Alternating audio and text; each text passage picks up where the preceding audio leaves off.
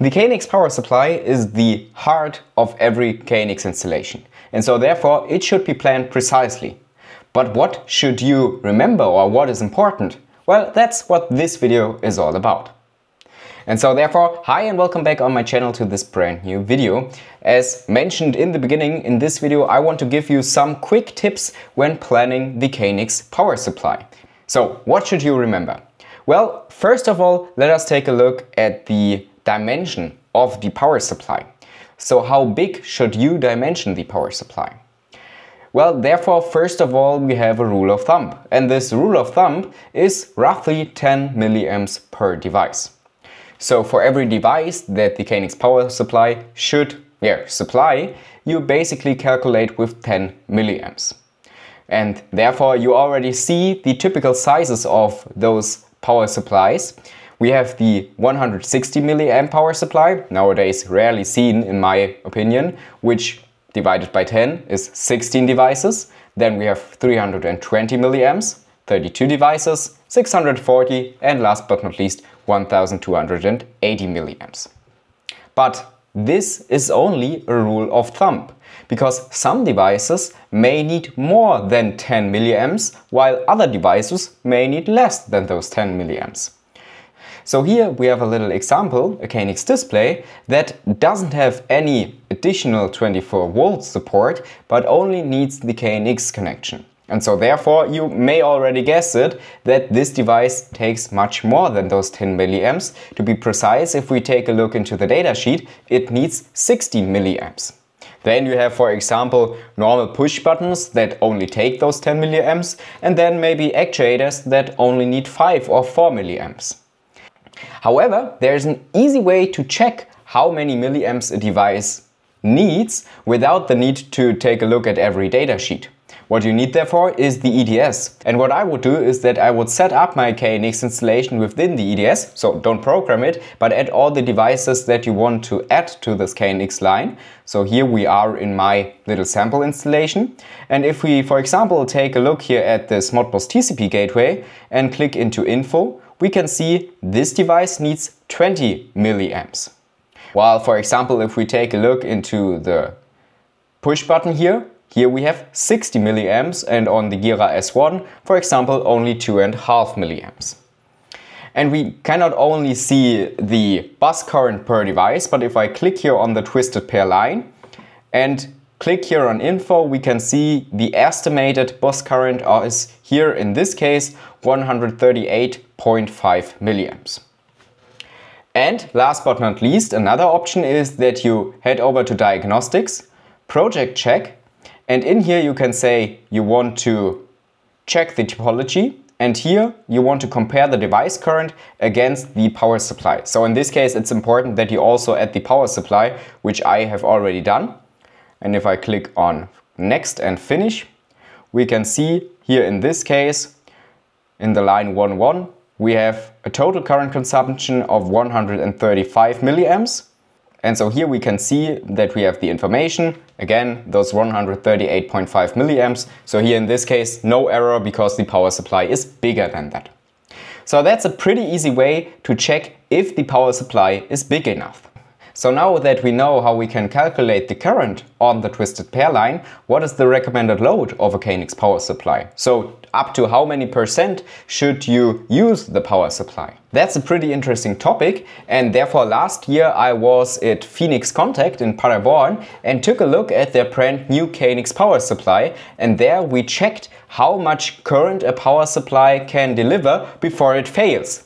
And there I learned that a KNX power supply has a lot of backup, and it is recommended that you roughly use about 80% of the power supply, because then it's at its optimal working point, and you also have a little bit of a gap for some additional devices. So this is how I would plan the size of my power supply. So now that we know that, the next question is, what type of power supply should I use? Well, I would categorize that in 3 topics. First of all, we have the standard power supply with a choke installed and maybe an additional output with the 30 volts without a choke. So for example, to supply, a weather station, a display, etc. This power supply basically converts simply the 230 volts to the KNX bus voltage and is basically the cheapest option and definitely the most common used power supply in general. Especially in residential and small multi-family installations, this type of power supply is fully sufficient and I would mostly use this type of power supply. Then we have active power supplies. Now, what do I mean with active? Well, active means that this power supply can send data to the KNX bus and therefore also needs a physical address. Those are basically power supplies that have diagnostics, so they can send, for example, the voltage, the current, the temperature, etc. all that onto the bus. Some even have some additional functionalities with which you can check if devices are reachable. So it will check, for example, if the device 1110 is reachable every 1 or 2 minutes and can send this information then onto a group address. So for example, not the type of power supply you already saw by Phoenix, because this power supply only displays the value with the display but doesn't send it to the KNX bus, but instead really devices that you can parameterize via the EDS. So then you can use those values for monitoring, for logging, for alerts, etc. Now, I have to say that even though it's always quite interesting to see the current values on the KNX bus, I have to say that I rarely need those values.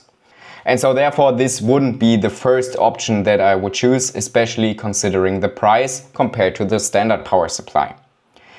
Now, sometimes those power supplies are really useful, for example, in large commercial projects or where monitoring is especially required. For example, you have a BMS integration where you want to see those values, etc. But in smaller projects, those power supplies are mainly nice to have, but rarely even critical. And then last but not least, we have a third type of power supply, the redundant power supply. And there are basically two types of power supplies in this category. First of all, you have power supplies that can be used with two circuits. So they have two inputs of 230 volts. So if you have two circuits, one circuit breaker, for example, pops, the other circuit will supply the power supply with 230 volts, so it will still work. And the other type is a power supply where you can connect, for example, a battery. So if we have a power outage, the KNX bus is then powered by the battery via the KNX power supply. Now here, this really only makes sense if the rest of the system or building is also included in this concept of redundancy. Because in the end, it doesn't use anything that you have a working KNX installation if none of the lights works or none of the devices that are triggered via KNX. So this only makes sense if you have a whole concept for redundancy. So these are basically the three different types of KNX power supplies that are available. Now, there are still some other solutions, for example, power supplies that have integrated KNX IP routers or USB interfaces, etc. So it makes sense to take also a look at that, and maybe this is something that is useful for you. But the other categories, those are definitely the ones that are mainly used. So let us quickly summarize what we learned. Well, first of all, you definitely have to take a look at the power supply that you use, as it is the heart of every KNX line. The rule of thumb for the dimension is 10 milliamps per device, but you can always go into the EDS and plan your project there and see the correct values within the EDS, which makes it pretty simple to dimension your power supply. As I mentioned, I would roughly go up to 80%. And then we saw the different types of power supplies that you can use for your project. So that's it for this video. Now I would be interested in your opinion about that topic. So write it down below in the comment section. Would be really interesting to see what your opinions are. If you enjoyed this video, well then consider a like and don't forget to subscribe to the channel to not miss out on any new videos. And so therefore I would say I'll see you in the next video. Bye bye.